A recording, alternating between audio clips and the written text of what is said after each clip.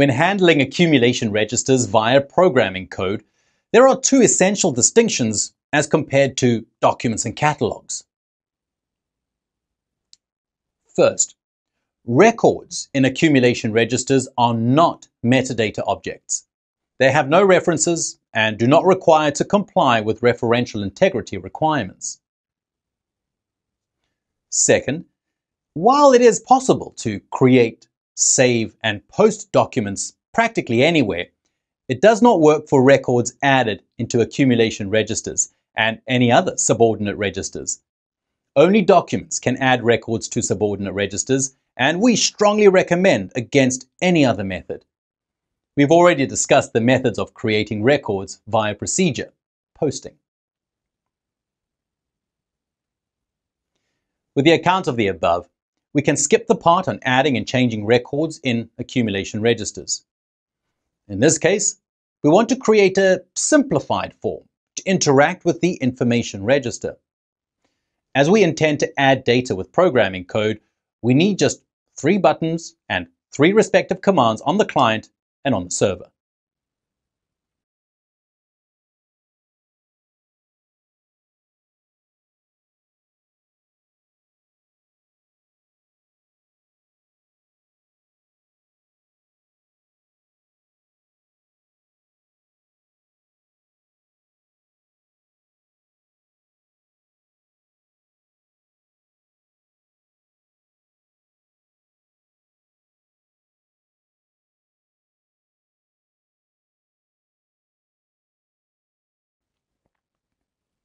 The first command acquires all records added by a specific document or recorder.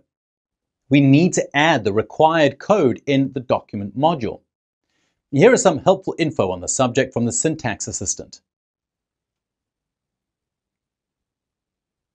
Well, we already know about the configuration object manager that lists all available documents or catalogs or accumulation registers. Now we want to access the register directly via accumulation register manager.accumulation register name. Just look at this great selection of properties and methods. Still, we need just one.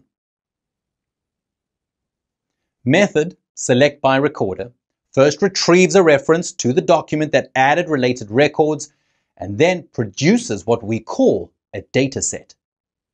Let's just take a pause and learn about data sets. Mainly, there are 2 ways to acquire a data set. It's either method select that receives parameters, that is conditions for data selection, or a query. So a data set is a dedicated object that allows picking up elements of various configuration objects and other objects. The values included with the data set are used in iterations. It means that with method select by recorder, we retrieve a set of records added by the document that we've selected. After the small portion of theory, let's get back to the code. We start with acquiring a reference to the document that we're interested in. We pass the retrieved reference to method select by recorder to get a data set of records created by the document. We apply method next to iterate through the dataset. On creating a dataset, the platform does not pick all values at once to prevent high load on the system, but one by one. Method next on each loop switches to the next value in the dataset. During this step, the method picks the value that follows the previously selected value in the dataset. It allows us to access any property of the record right through the dataset.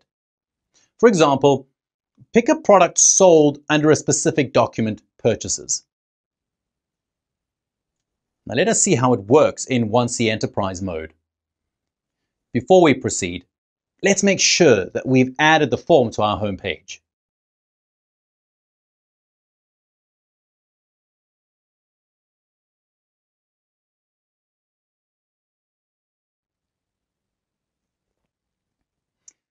Let's check the list of products sold under our document.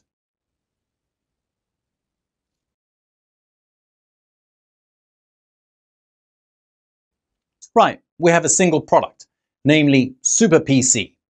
It means that we get only one line.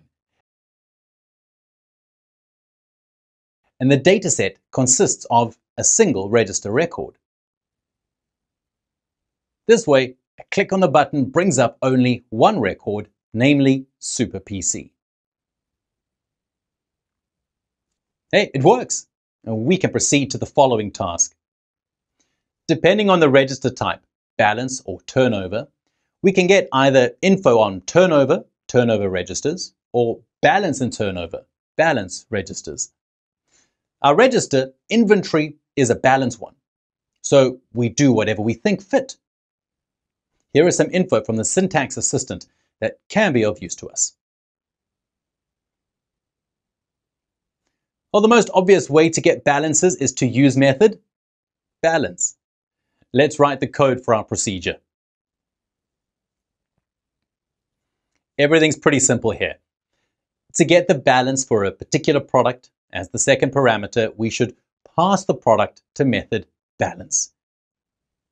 We pass the product as a combination of the product name as set in the register and a reference to the respective product.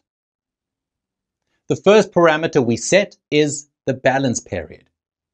Here we pass a date or a period. The third and the fourth parameters are dimensions and resources that we want to apply to the selected product. We can skip these two parameters and get the result on all register dimensions and resources. As a result, we get a table with two columns, dimensions and resources. Switch to 1C Enterprise mode and see what happens. Let us check some info on method turnovers. Right, here we can see some peculiarities. As we want to set a balance period here, we need to change the code. Also note that we can get balance both from balance registers and turnover registers, but the resulting tables will have a different look, depending on the kind of register selected. Let's add the code and check how it works in 1C Enterprise mode.